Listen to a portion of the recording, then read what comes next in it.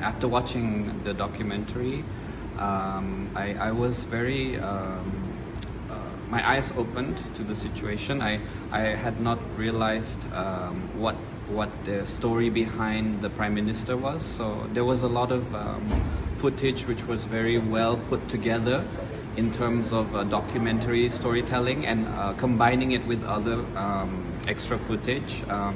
I thought it captured very well the family situation and how the main protagonist, the Prime Minister, was recalling the life events of her family.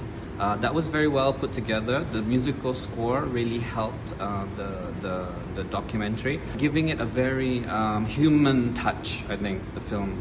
And that was very interesting. So I watched it from the beginning to the end. I think my favorite parts were, when she's recalling about her family and having her children around her.